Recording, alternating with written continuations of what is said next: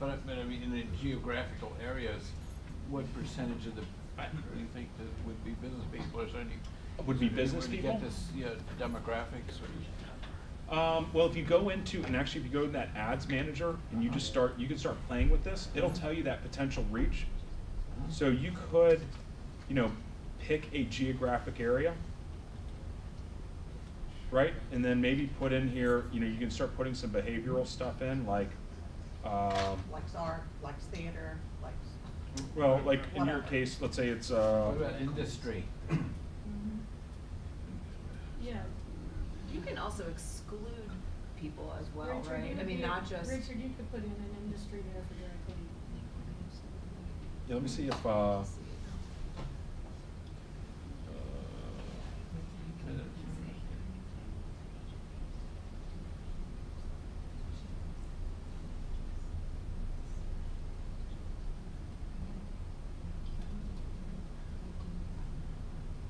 what kind of industry are you looking for? Service, dry cleaning.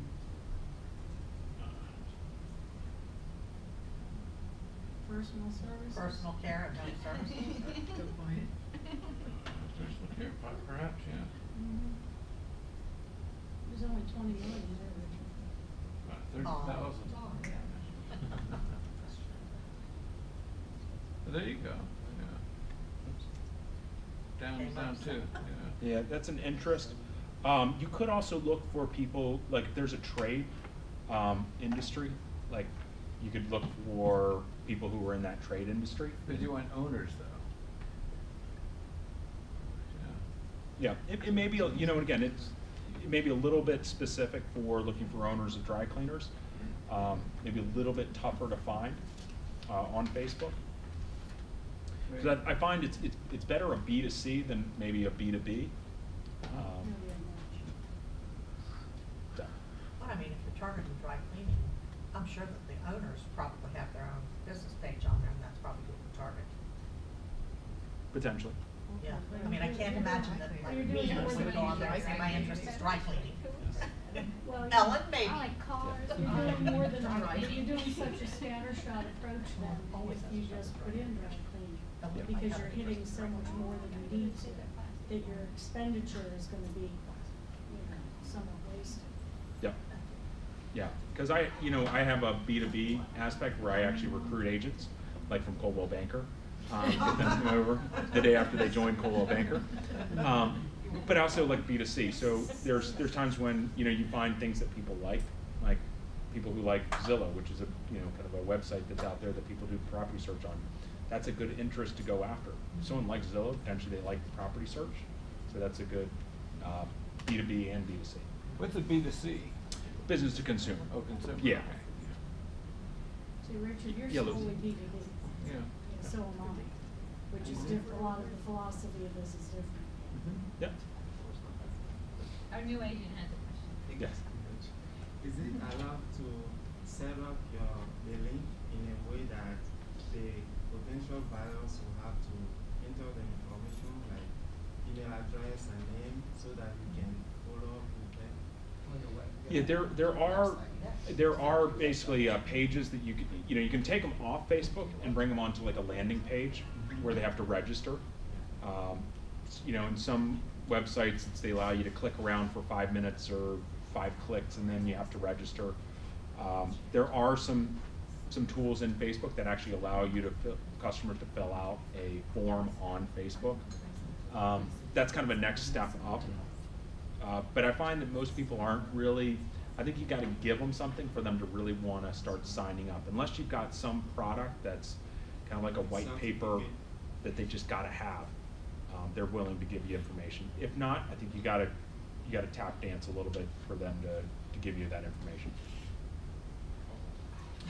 Well, thank you guys very much.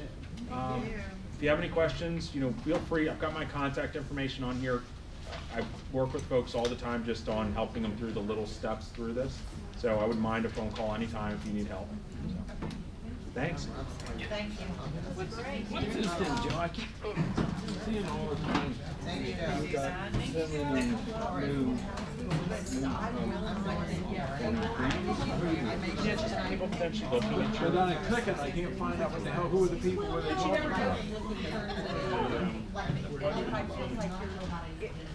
Oh, hey guys, real quick, one other thing I forgot to mention. When you run your ads, if you look at your ads, and if people like your ad, if you click on their name box, you'll see all of the people who liked your ad. Some of them may not be friends or likes Anybody even know, yeah. of your business page. So you're clicking on what? Now you can go in and invite them to like your page, right?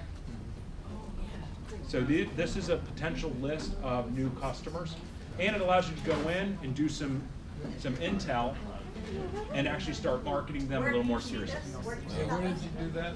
So this is on the post. When someone does like your post, you'll see the post likers. Oh, right. Oh, Oh, you see okay, the got it. Okay, Yep. yeah. So then you can go in there and learn more about who's liked your post and maybe why, and then start contacting.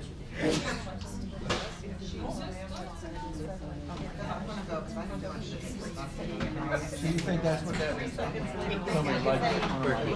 They may have run by it. And then previewed. They just previewed. Previewed his. They previewed his pitch or whatever. Like for my business, they see them preview, but they didn't actually like. They didn't actually like. They just looked at it. They just previewed.